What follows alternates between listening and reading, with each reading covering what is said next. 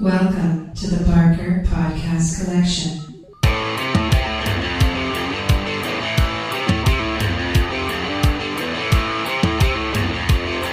I suck, you suck, I suck at Call of Duty.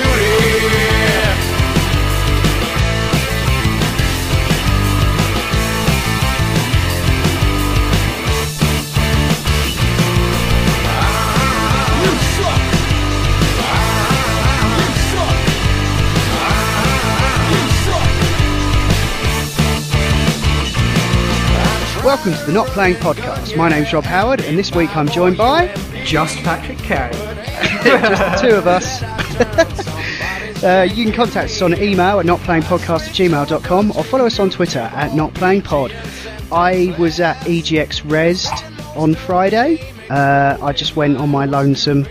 But it was cool. There's so much to do there, honestly, mate. Like, they've made it so much bigger.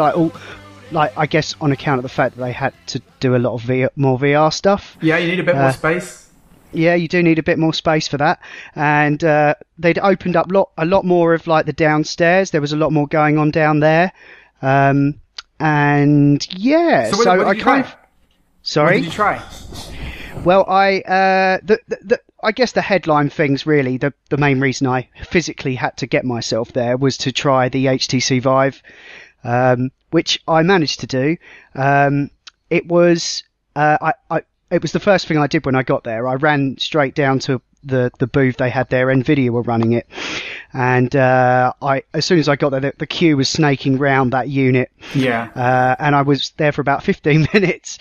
And they said, oh, all the morning sessions are gone, but come back at 1 for the afternoon. Yeah. So the idea was that you queue up, get an appointment, and then go off and come back again whenever it was. Yeah. So I queued up again at 12. And I got... I got in after queuing for an hour. I got my 15-minute slot. Nice. And so what did you try? Well, when I got in there, it was brilliant. I'll tell you the most magic thing about it, and you've done this already, is having just tried the Oculus before that, I was getting used to people going, "We're handing you the controller now," which you've done as well. When I've been round, I'm sort of there like this. What? Gimme. It's a little different with the Vive, though, isn't it? It is, because what happens is you put the headset on and the headphones, and then you're all of a sudden in like sort of what's like the boot up thing from the Matrix, pretty much. And then the controllers just come floating towards you. Yes. I think you've totally said this on here, but it's magic, isn't it? The first time you see it, it's like, no, that's human movement in the space I'm in now. Yeah. But it's a controller, or it's whatever it is represented by. Yeah, it's amazing. Yeah. So, that was amazing. And so then the first thing I did was, she just said, press the button, choose your colour, press the button, you blow up a balloon. Oh, and then, and then you push it away. Haptic as you press the button, so you feel it in the controller, is it? Yeah. Yeah. And it's just because it's 3D, it's like really there in front of you. It's like you're blowing a balloon. Yeah. So I did that, and I did that 3 times, and then I did the blue demo where you're on the front of a sunken ship, and you're like walking around, and like everywhere you turn, and you're like, oh, there's a stingray, and then you turn around, and there's a fucking massive whale, and it was coming so close to me, and it was like slow, so I was just like recoiling slowly away, and just like, oh, get it away! I was feeling really quite uncomfortable by the end. Did you walk about on that deck? Yeah. Well, the first thing I did was I was like, oh, well, I can walk around. So I walked along to the edge of the boat to like look over it, and then unfortunately you kind of hit the chaperone wall, right, as it were, and so I was like, oh, well, I can't go too far, because you're an actual wall. Yeah. But it's amazing, isn't it? I think that was the very first thing I think I tried on it, and it was just that sense of just walking, and like first of all you're like, oh god, can I like do this, because it doesn't feel, you feel like you're going to fall over or something. Do you know what I mean? It's like, but as soon as you take that first step, it's like, wow, this is I get it. This is room scale VR. This is what it feels like. It's crazy. So what else did you try? And then I did Space Pirate Trainer, which is awesome. where you've got a gun in each hand. Okay, so I haven't tried this one. So tell me about this one. Oh, well, it's cool. You're just like basically on what I suppose is like, it's like you're on a landing bay. You can't really, I look round and there's a spaceship behind me. But that's not really interactive. You've just got all these, you've got a gun in each hand, and you can reach behind you and pull out a shield, which is really cool. And you've just got these drones coming at you, and you're just shooting them basically. But it just feels really cool. At first I was sort of like using both hands because it's so much more difficult to aim. Yeah. I thought like I've got more chance of hitting stuff if I train them both. Because it's actual aiming, isn't it? It's yeah. I haven't done much shooty game stuff with the Vive, but I've used the Razor Hydras lots with the Oculus Rift. I've built stuff using Razor Hydras where it's a gun in the game, and it just feels amazing. Like just pointing at the enemy and shooting him. Yeah, I know. It sounds so basic. It sounds so basic, but what you've been doing before is clicking a controller. Yeah.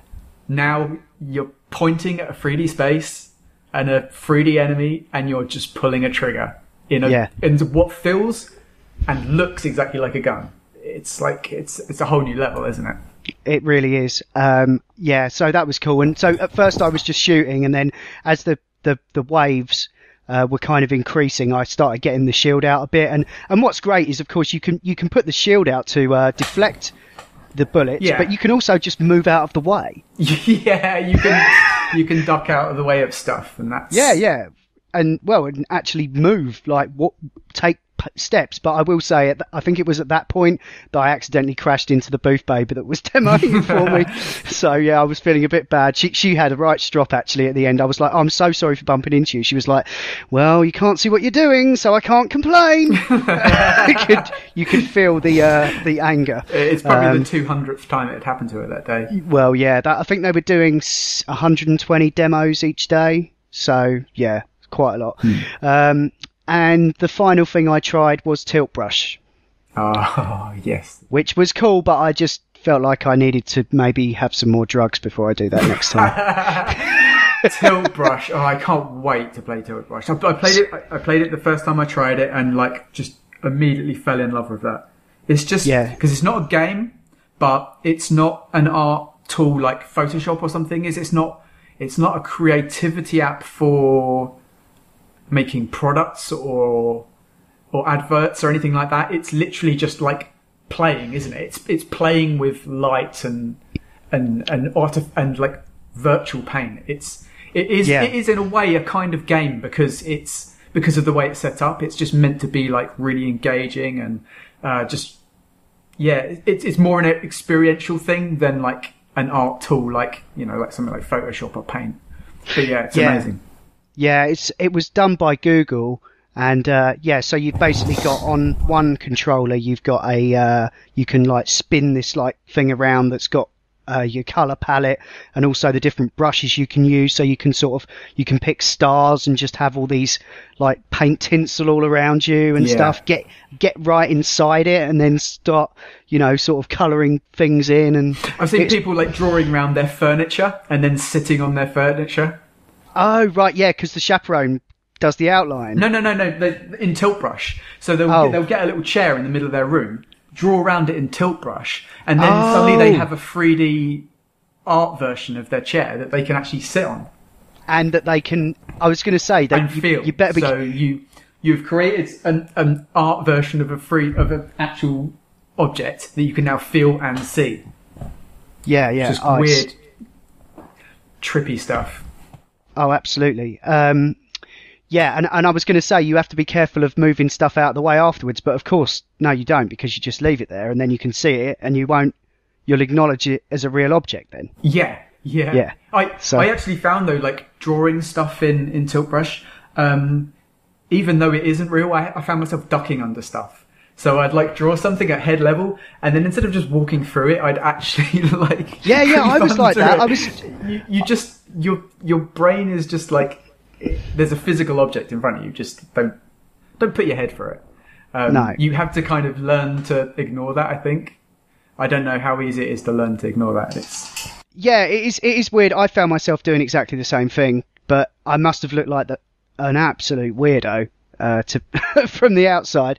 But no, it was really good. So yeah, that was my experience with the Vive. Overall, yeah, really impressed. It's definitely the future. And I also tried the new Rift as well. So what did you try on that? It was just a game called Esper 2. Yeah. Which is the telekinesis one, yeah. Yeah, where you're just sort of looking and aiming with your head effectively. Yeah. You're sat in a chair, so it felt 1-to-1. But the only reason I queued up for it was because a lot of the demos were still using the DK2, and I just wanted to try out the new headset, which I have on order. Yeah. So yeah, I just I thought it was really comfortable, a lot lighter than the previous Rifts. Also, like the Vive as well, much higher clarity, much higher resolution. I think they're doing something clever, aren't they, with each eye? Are you like looking at every other pixel with each eye or something? Because there's diffusion going on with the lenses. There's clever stuff going on with the lenses, which is helping to minimize your perception of the screen door effect. Right. So yeah, they use like hybrid Fresnel lenses. So they have this Fresnel around the outside, and then like a standard, more like the old style lens in the middle. Right. And that allows them to give them like wide field of view, but have this large sweet spot in the middle. Essentially. Yeah. Oh right, yeah, I see. Yeah, because you can see that in the lenses. The way they've got that. If you move your eye too high down or up, then it goes a bit blurry when you move out that sweet spot. Yeah. So what do you think of Esper? Yeah, it was cool. It was totally fine. Really good sense of depth. A lot of the bits I was playing was where you would just. It starts off with you just picking up an object. This is just with a standard controller. Picking up an object and then moving it into a little dock that it's got to go into on the floor, and then that kind of evolves into like you just basically trying to launch these objects onto like pressure plates. And yeah, it was pretty simplistic, but there's like a narrator, like a bit of a Portal style sort of narration going on as well. It seemed very sort of tech demo-y to me, but just I like played I the say, first one. Right. I think I can't remember if it's on the Gear VR or if it's on the DK2, but yeah, I played the first one. It's got like a kind of 1950s vibe, and it's a bit I don't know, it's a bit Austin Powers, I guess, or something, isn't it? It's a bit, bit kind of cheeky and, but yeah, like, that's it. I'm presuming it's a similar sort of thing, like a weird kind of telekinesis puzzle game, essentially. But using your head as a controller. Yeah, pretty much, yeah. Yeah, so that was good. They had some other Vive stuff. They had Giant Cop, but I couldn't be asked to queue for that. Yeah. That looks fun, though. Where you're sort of this huge giant dude and you're like solving crimes by just like reaching down and picking people up and flicking them away, throwing them into mountains.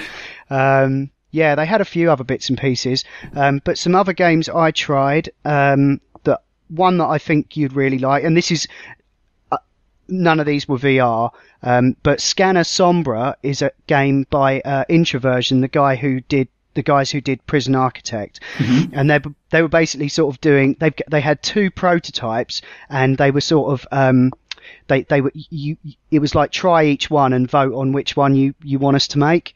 Right. The other game was I forget the name of it right now, but it was like looked like you were sort of like a bomb disposal sort of thing, and it was like involved a circuit board or something like that. But the one that I played, Scanner Sombra, was basically, it starts off and there's just like you're in a cave and there's like a fire on the floor, and then there's like a tunnel which is completely dark. But you've got like a little gun thing that paints like a sort of infrared spectrum around where you are. Right. So if you paint like red, that's like represents something that's close to you, and if it's green, then it's far away. Right. So you end up going through this kind of completely pitch black sort of cave network, but drawing this stuff and you can intensify the range of the weapon. So you can do a concentrated burst, or you can sort of spray out wide, to get a better idea of what's around you. I'm doing my best to describe this, but it's a bit it's a weird. bit confusing. It is a bit weird. I'll put a link to screenshots or video. I don't know if they've released any yet. It's still an alpha version, but it's great because once you get through this, it's everything's kind of translucent, so you can sort of see all this kind of stuff that you've painted. Right. It's like you can only see the paint and nothing else. So okay. Yeah, and you end up, and there's no enemies. You're just exploring this area, and it kind of wraps back on itself, and that's the end of the demo. So it's just a prototype, and they're just sort of pitching these ideas. But I thought that was really quite sort of trippy, and I thought, yeah, Pat probably like that. Yeah, that does sound kind of cool. Yeah. I played a game called Masquerada, which I've talked about on here a little while ago. That was the first game I played. It's an isometric RPG, but very much more Japanese inspired than I thought it might be. So that was okay. But I mean, kind of Banner Saga, or? Well, it's more isometric. It's got the combat from the old Baldur's Gate, where it's like it's not turn-based, but you can make it turn-based if you keep hitting the spacebar between every action. To be honest, because I didn't have much invested in playing it. There was a guy sat next to me who was achingly trying to do each thing, and I just left it. I didn't pause it at all, and just wondered what would happen if can I die? Is it super easy or not? And what happened was, if you die, your guys just come back after a while. So I was just I don't know if there's really much challenge involved in that. And so I wasn't mega impressed with that. Okay. I played a game called Valhalla, which is not spelt like that. It's got ones in the title and stuff. Sure. Where it's a bartender simulator. Right. But it's very Japanese again. So you just got people coming up to you, and they're all like manga, and you have to reading all the text, click, reading all the text, click, and the first person that comes up to you is she's streaming her cam mobile, and sort of she's say something interesting, and it just goes on, and every now and then they ask for a cocktail, and you have to put in the right amount of ingredients. Finally, that's all I wanted to know. What drink you wanted. I'll just make it now. I was I've got 10 minutes before. Just tell me that next time. Yeah. Don't tell us the other stuff. It was literally I've got 10 minutes before I get on the Vive, so I'll just keep doing this until it gets to the time that I can go and do that. So probably a waste of time. And I played another game called Outreach, which was where you were. This is very much in development, but you were an astronaut. And the control scheme that they'd come up with for this was the triggers. And so you've got no direct control because it's zero gravity. So you're just floating. And whenever you come up against a wall, you can hold the trigger in and then let go, and it'll push you off in that direction. Right. Okay. Interesting idea, but this is in a really confined area, and there's no lighting in it at all. So you can't see shit. Right. And I just found it ultimately a bit frustrating and gave up after about 5 minutes. Okay. But yeah, that was it. Those were all the games I really played. I also went to a talk about Firewatch, which was with Ollie Moss, the artist, and James Benson, the animator, who also worked on Ori and the Blind Forest. They're both British guys. Yeah. And they were just talking for about 40 minutes. The hall where they were doing the talks was enormous, massive. Makes you realise how many people are actually there. Yeah. They actually did a talk recently on a thing called the Foo Show, which is a new VR app for the Rift. It's that old guy from Tested, I think. And he's it's just a chat show but in VR. So they have virtual avatar versions of themselves. And they just interview people and pull up kind of 3D assets and stuff in the world. Yeah, it's really, really interesting. Nice way of doing it. Yeah, it's kind of interesting. Yeah, sort of the only things I really I got out of that talk was like apparently there's loads of stuff in Firewatch, like the table and the map and stuff you have in the middle of your cabin. That was all supposed to be like a whole sort of interface for how you would put out all the fires in the game. But of course you don't put out any fires in the game, do you? No. Spoiler. Basically, they had loads of systems in the game that they just dropped it all. Yeah. Because they were like, actually, this is just, more a game. I think they just concentrated on the story. That's probably what happens. They were probably like, let's make this huge like open world and make it like a sandbox. And then there is actually, should we just do the most important thing about this game? And that's why that game was mint, because there was no fluff, there was no filler. It was just awesome all the way through. Like I think that's the best way it could have been, really. Yeah, definitely. More stuff added to it might have diluted it a bit. Yeah, it ultimately was a game about talking on a CB wireless and walking around a beautiful landscape. Yeah. And that's all it needed to be. Yeah. But yeah, what's interesting is the animator guy. They asked him. Someone asked a question saying, "Do you take video first to like reference?"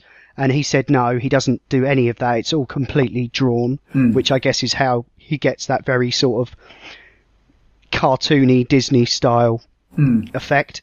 So I thought that was interesting. And Ollie Moss, he'd never worked on a game before, so this was his first one. Awesome. Yeah. So yeah, EGX was definitely cool. I got there for 10 and I left about 4. So it was cool actually having that HTC. Like if I'd have made that demo of the HTC Vive in the morning, I would have probably gone home straight after, because that's basically what I did after that. You know, Well, I went to the Firewatch talk, I came out of it and people were just lining up, and one of the security guys, he goes, "You coming to the Firewatch thing?" I was like, "Oh, okay, I'll stay for that, then I'll go." But yeah, there was a load of talks I wanted to do, and I went on Friday specifically because of the talks that were on. I just I didn't go to any of them apart from that one. But yeah, it's still a really good show. I'll definitely go back next year. I just love the vibe of it, just sort of like wandering around and just the vibe of it. Yeah. Just being able to sort of try out whatever. The one thing, of course, I didn't get on was PlayStation VR, because they did the sign up of that online. Yeah, so they were a little exclusive with that. I didn't give them my email address. I didn't think I was going to get around to it. This has been the Not Playing podcast in partnership with notlistening.co.uk, where you can also hear myself and Ian talk about movies and TV on the Not Watching podcast, and Adam, Ash and Will talk about all manner of funny things on the Not Listening podcast. You can email us at notplayingpodcast@gmail.com, or you can tweet at or follow us on Twitter at notplayingpod. You can find the show notes for this show at notlistening.co.uk, and if you're listening on iTunes, please do give us a review. Anyway, that's all for now. Thanks for listening. See ya. Bye.